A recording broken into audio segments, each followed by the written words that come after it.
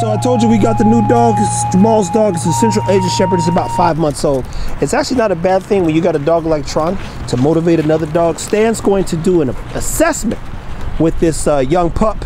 Funny thing is they just say, oh yeah, unless you think he's not gonna run nowhere. I don't know. Or just leave a leash on him. Yeah, leave a leash on just in case. There's 4 of us out there. We'll tackle this nigga.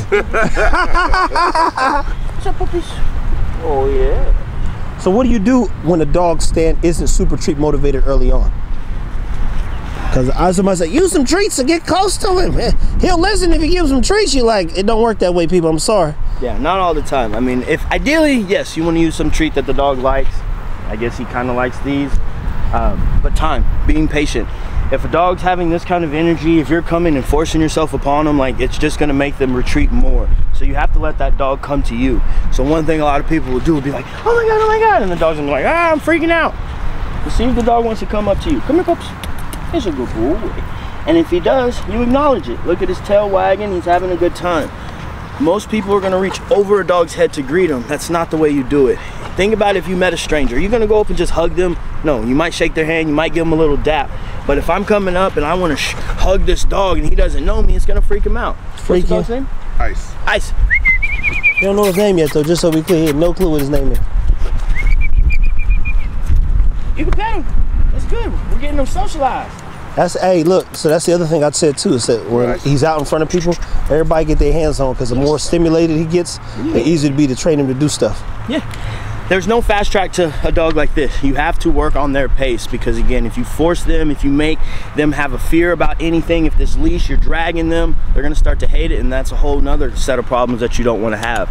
So just take your time, that's... So patience is key, is objectively. Very. So what would you do? How long would it take you to get a dog like this acclimated to the household? Generally, you give a dog about 3 weeks. If you do something for about 3 weeks with the dog, and if you're not getting the results that you want, then try something else. From the video that I saw of you guys the other day, this already seems like a little bit more progress because of everything you guys been doing. Yeah, and he's a little bit more.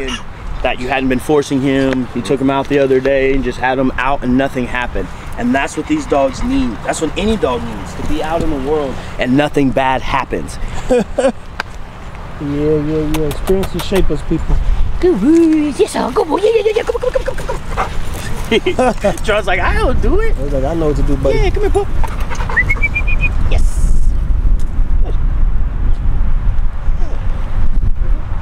A dog like him, I would just do a lot of that kind of stuff. When he pays attention to you, mark it. Okay. Yes, good boy. If you have a clicker, you can click. Just something that lets him know that he's doing the right thing. It's like, oh, we're good. And then just play with him. Hey, guys, let me be very clear. I love fields like this. I've always gone out to fields like this with any of my dogs early on. I'm talking about, I'll walk out there for 30, 40 minutes, or as long as the dog will, to get the dog interested in just me. He was like, hey man, how'd you get that dog so tight? I made sure none of you suckers was around. That's the gist of it. And I spent a lot of time with each one of my dogs, and that normally starts for me roughly at about 12 weeks. They're with me in the room chilling a lot of times, but at 12 weeks is when I start going in. The general just turned 12 weeks, so we're about to up the ante with him. He's already super driven and focused, so I don't think it's gonna take a lot if I'm being honest. 12 to 14 weeks is a very good time to start your dog. That's when I would do like obedience sessions, because they have enough mental capacity to understand, and they're still young enough that they're malleable. Yeah. So what are the things that you've seen over the past years with the 5-month-old dog? With this one? Oh, just in general. I mean, 5 months old, somebody brings you a dog, sometimes it's a year-old. How discouraging or challenging is that compared to the 12-week-old dog? Exactly. The exact phase what I'm talking about. So, well, we had this Cane Corso who was about 7.5 months, didn't have any socialization, and put him in a kennel, and he wanted to eat my face off. There was another dog that we have about 14 weeks or so. She's the same. She's afraid the same way, but she's gotten a little bit more socialization. So the younger the dog is, they're going to be less defensive, because once they start going through puberty, they're going to start taking situations differently. And if a dog's Corsos, and even Central Asian Shepherds, they are dogs that are designed to defend themselves when needed.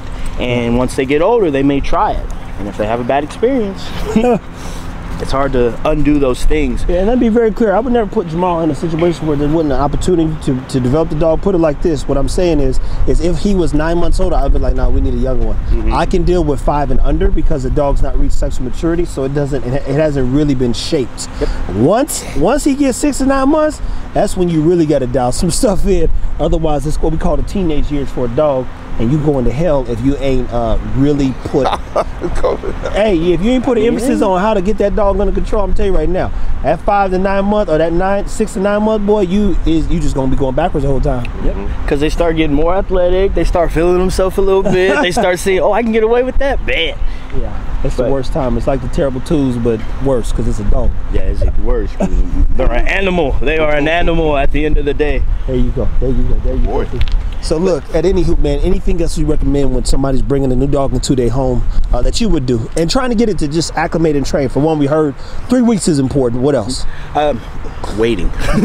Just wait. Hey, there we go. Look, he ain't jumped up on me. That's what I'm talking about. All that little stuff matters. It does very much. So with the older dog, you have to make sure you get their behaviors down before you try to correct them. You don't know why the dogs are acting the way they do. So that's a problem about getting a dog from the rescue. You don't know what that dog's been through. You don't know what they're afraid of. You don't know what they like. So you have to figure those things out, and it just takes time. So I would start with hand feeding the dog, spending a lot of time with them, just me and the dog, hanging out, doing nothing. And that means I'm watching TV, the dog is right there. If they don't want, if they're pulling and doing all this stuff, put them a dog in the crate. Let them know that they don't have to be forced to be in these situations. You got to give your dog their safe place. There you go, people. And again, I repeat, Jamal called me the other day. He said, yo, should I yank him on a leash or pull him on a leash? I said, no. Foundation speaking, is better for him to come as a blank slate, and he's a pretty blank slate. And you want to put him in situations to scratch his curiosity. Let me be very clear. If you were bringing a 5-month-old terrier into your home, it would be a different process. Just so we're clear. If a terrier come in and he don't want to listen, that don't mean whoop him. But you're gonna have to be way more sure of yourself, because that joker, he's a different dog. Central Asian Shepherds and Stan's what's that breed that you said? Akbashes. Akbashes, for instance, he's got a neighbor out there in the farm. That dude never lets the dogs in the house, I'd imagine. No. They're born outside, they stay outside, they raise with the goats outside, and they're the Central Asian Shepherd, same thing. And when the goats have the babies, they eat the, was it afterbirth and all of that? Just so no predators will ever come. And those dogs literally bark birds off. It's crazy. See what I'm saying? So there are dogs that are still been given tasks and jobs that were bred to do something completely different. This type of dog, the Central Asian Shepherd, to be clear, it ain't a dog that's gonna sit, stay down, lay. That ain't what it was bred for. But it'll always stay at Jamal's hip, especially as we get through the next year or 2 years per se. It'll be like, yo, that's his guy. And that's what we got it for, because that's gonna be his guy. But that old, hey, go do this, go do that, like, them ain't them kind of dogs. But we're gonna see how far we can push it too. So stay tuned, people. Take care of your dogs. If you got behavior issues, you got questions, comment below. Go to Iron Sharp K9 on Instagram, definitely on YouTube. We're gonna continue to do more behavioral stuff. None of our dogs have severe behavior problems. I understand behavior, so I just make sure nobody get put in a situation where they gotta act their colors, I say. So keep taking care of those dogs, people.